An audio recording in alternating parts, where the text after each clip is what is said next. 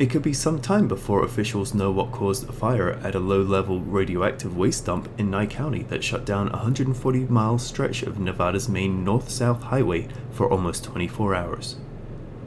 A hazardous waste fire near Beatty is causing a lot of problems tonight, including schools and highways being closed. The words we heard from people that were stuck in the chaos were things like scared, worried, nervous, angry, some fearing for their lives. And while they were stuck in that, what they call chaos, they say they got either little information or some say they were flat out lied to. That fire started at the US Ecology site, just about 10 miles from where I'm standing, at 1 p.m. on Sunday. The concern is what was burning. The site has been used for 3 decades as a dump ground for low-level radioactive waste. And back in the 60s to the early 90s, that simply meant digging a trench and dumping the waste in it, then covering it with dirt.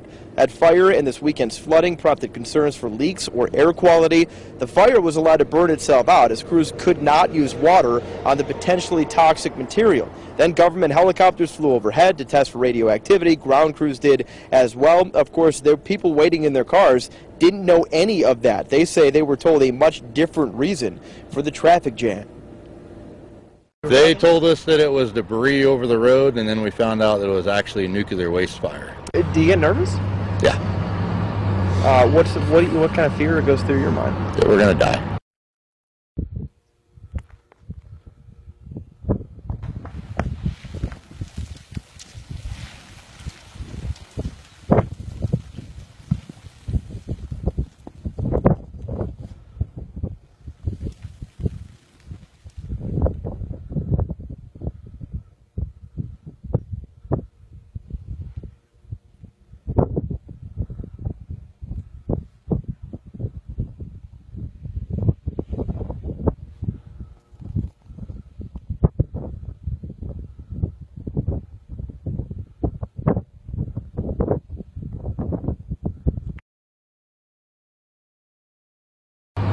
What kind of fear goes through your mind? That we're gonna die.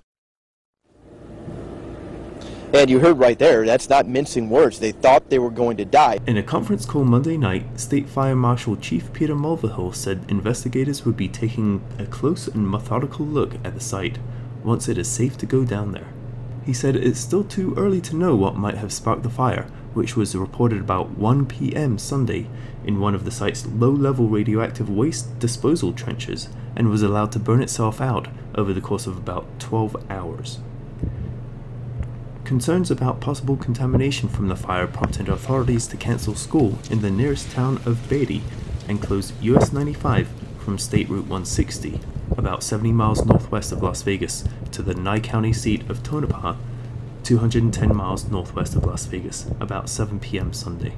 US Ecology officials said they created an exclusion zone around the facility at the request of state regulators, but storms in the area Sunday night delayed efforts to survey the site from the air.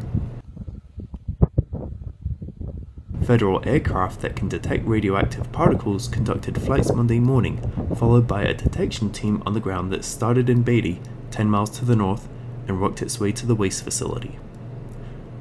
Now, it is fair to say there's a level of panic out here. We tried to get off at the Bella Vista Road or something like that. It said closed, so we thought we'd just try another route.